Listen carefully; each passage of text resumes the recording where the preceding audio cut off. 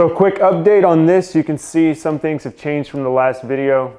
We have snapped our stud locations, those are the blue vertical lines, and then we popped that base off. If you remember, we were using that existing base to elevate these sheets so we could get max use out of them. So once we did that, we popped that base off and then we filled it in with these off-cut sheets that are just there to kind of make sure the bottom rail doesn't tilt. And we did the same thing up here for the top rail. Now I have this sketch right here that we just sketched out, and this is a rough drawing of it. I mean, the measurements are exact, but obviously it's not to scale. We're gonna need 8 of these vertical stiles right here at 90 1/4. Then we're gonna need 4 of these horizontal rails on the small ones at 30 inches, and then we're gonna need 3 of the wider paneled mid rails at 46 inches.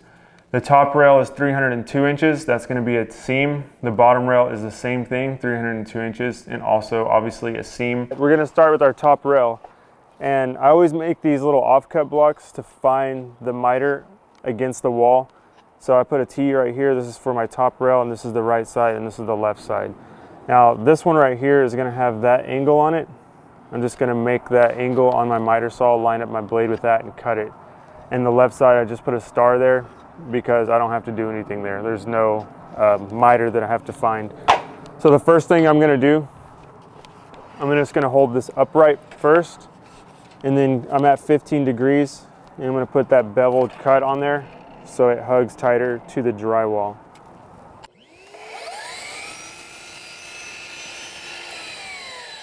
So that'll help us get a tighter fit on that. Then I can take my sample block, and then I can find that angle here. So I can see that right there. It's probably a 1 degree angle. And a good trick you can do with this is if you push your blade down, like I'll just lock it like that. And if you push the board up against it, this is a straight flush cut board. You can see the offset right there. If it reflects what you have over here, then it's good to go. So that's a little trick you can do, but don't push it really hard up against the blade. Just push it there and just leave it alone. Don't put pressure on it. And you can see that gap right there matches my pencil line up here. So we're gonna go with that.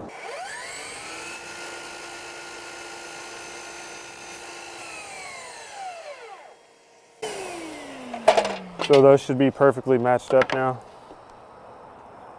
And that's it for our top rail.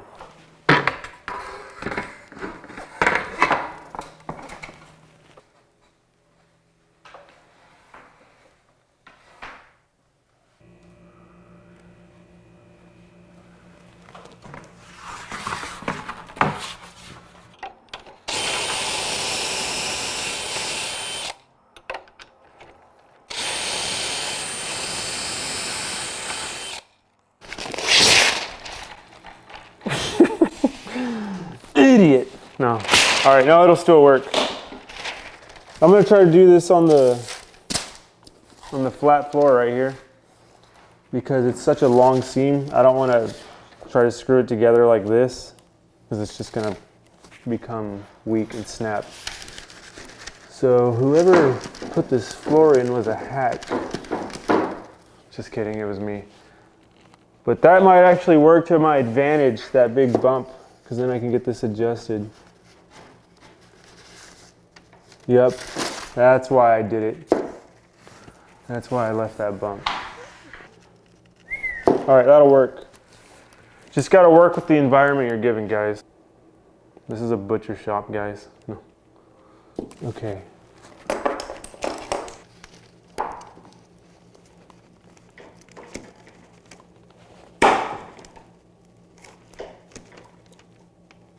Okay, that one's good.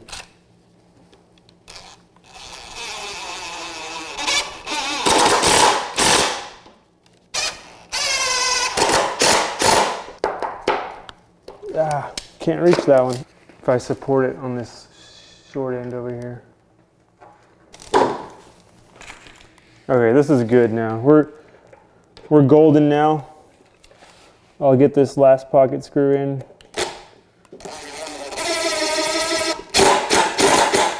I'll clean up that squeeze out and I'll put some pinch dogs in there.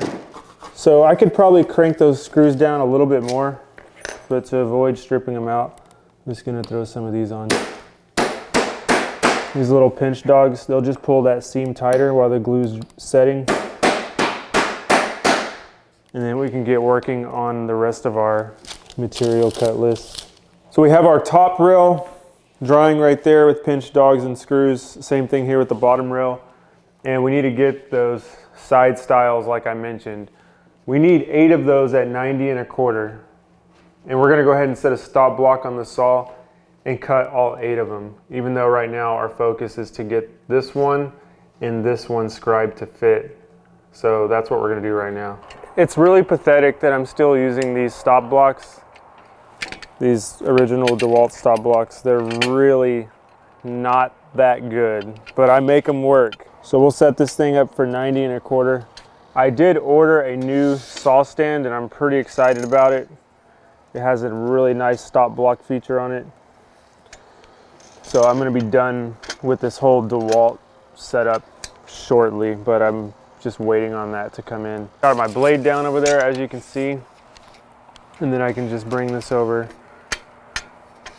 and we'll go 90 1/4. I can just set it, lock it down, and I can account for that play that's gonna be in there. So when the board hits it, will be 90 1/4, right down on that line.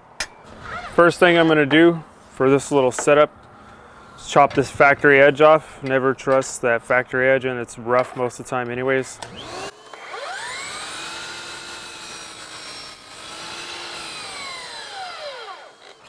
I'll hit my stop block, cut it, measure it.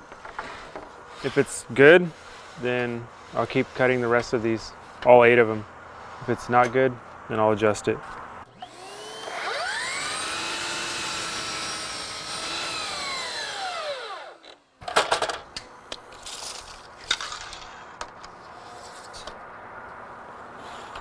Yeah, we're right at 90 1/4, right where we needed to be. So we can get 2 out of 1/16. It's always nice when you can max the material usage.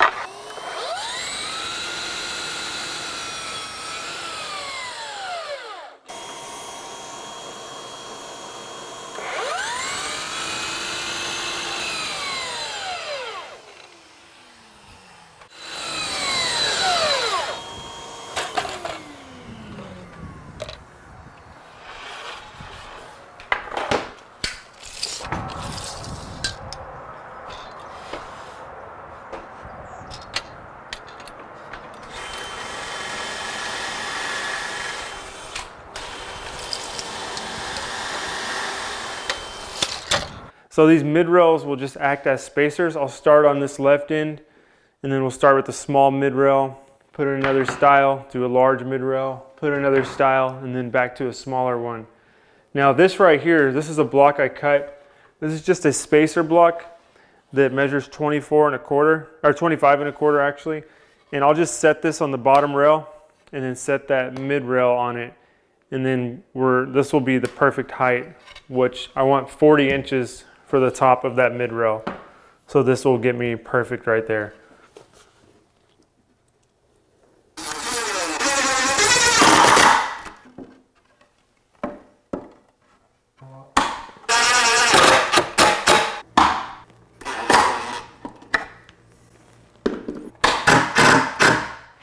All right, our next section is going to be this longer mid rail. And to help me get this thing lined up, I'll just mark it right there. So I know that's where my next style is going to go.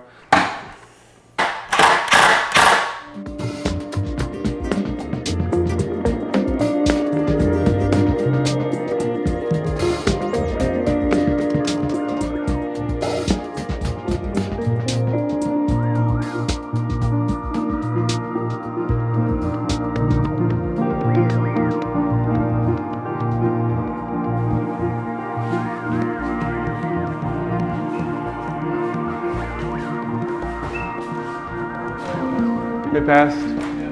Well, that took some finessing, and I think we almost snapped it 2 times. Not really, but it got scary.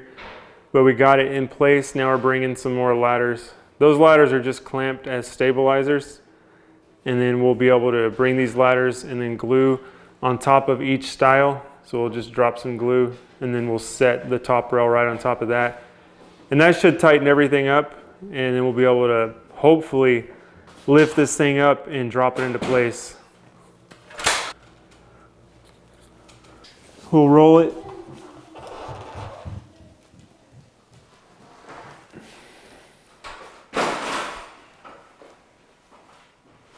I'm gonna go down under this light.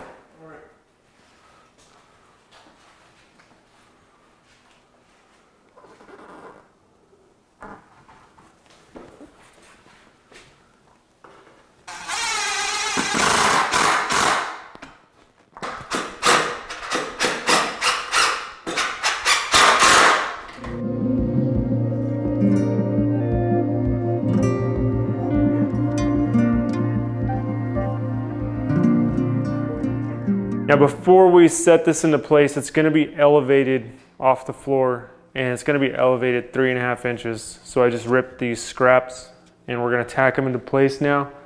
That way we can just lift it up over the existing base on the sides and just set it right there. Ready? Yeah, lift it. Okay.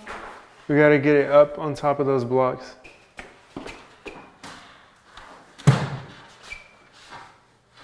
A little tight. Pull yours out a little bit in the middle.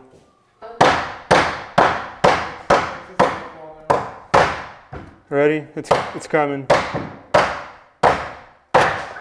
it is. There you go. Yeah.